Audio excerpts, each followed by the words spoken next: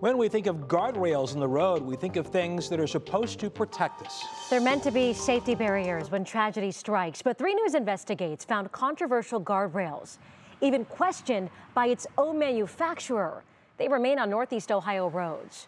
3 News investigator Marissa Saenz uncovers why the state has not taken them off the road. And we do want to warn you, some images may be difficult to watch. The journey to a stable life today has been a winding road of challenges for Amy Vitelli. They're all from Cleveland. Behind the smile, a story and scars, serving as daily reminders of how her life changed in a matter of seconds. I shattered this part of my leg. Up here, from about here to here, I lost all of that muscle. So my leg doesn't straighten all the way.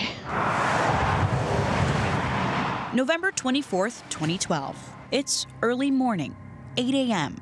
Amy wraps up an overnight shift at Metro Hospital, where she worked as a nurse. Somebody had said the roads were icy. On Highway I-71, she loses control of her car. I hit a patch of ice. Veering off the road, Amy can see she's headed toward a guardrail. And I thought, okay, I'm gonna hit this guardrail.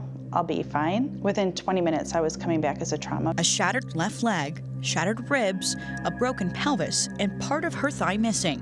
Amy is rushed back to the same hospital she just left. It came up through the front driver's side wheel well,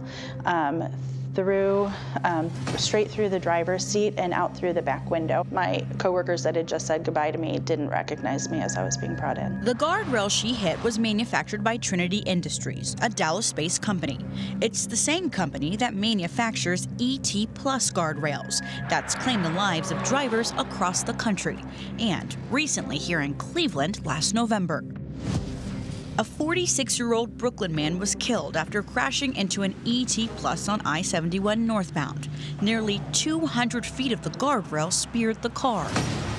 Lawsuits over ET Plus guardrails have been filed, ending in million-dollar settlements in several states, and are no longer manufactured. However, they're still on Northeast Ohio roads. The Ohio Department of Transportation confirmed nearly 1,600 ET Plus guardrails line the roads in 17 Northeast Ohio counties. Our 3 News investigation uncovered emails dating back to 2005, when Trinity President Rodney Boyd wrote, quote, "What will be our liability exposure if someone has an accident and the folded rail enters into the vehicle and kills or maims someone?" Then the lawyer finds the crash test and says it is inherent to the design for this to happen. It did it during the crash test. This shouldn't be normal. Steve Eimers has dedicated his life to guardrail safety and evolution after his daughter Hannah was killed instantly by a guardrail in Tennessee in November of 2016. We have equipment that, at a minimum, has been called into question in multiple spearing crashes, and we have equipment. This was a $56 million fraud in the state of Missouri. Why is it not a problem in Ohio? Eric, my husband, there's Mark, my youngest. For Amy, she's come a long way in 10 years. It was trying to get back to normal, just doing stuff with the kids, and that's when it really hit, like, I can't do things, and feeling people